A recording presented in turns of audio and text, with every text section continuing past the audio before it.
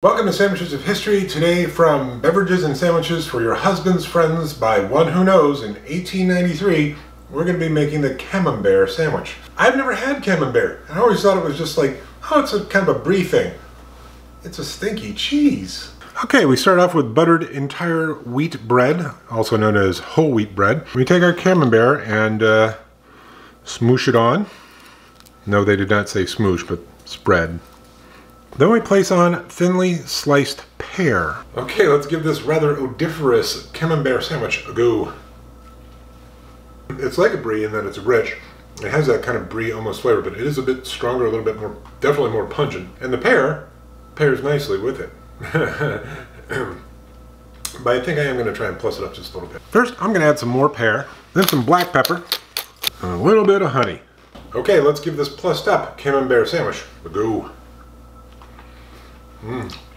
That is better. The pear to Camembert ratio feels a little bit better because that Camembert is pretty strong. The honey is adding a nice sweetness to it. The black pepper is bringing it. Black pepper bite works really well with pear, works really well with cheese, and with honey.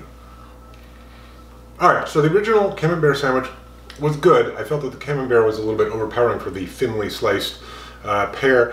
So I'm going to give it about a 6.5. Adding in black pepper, more pear, and honey easily brought it up to an 8, 8.5. That is a tasty little number. I am going to finish it.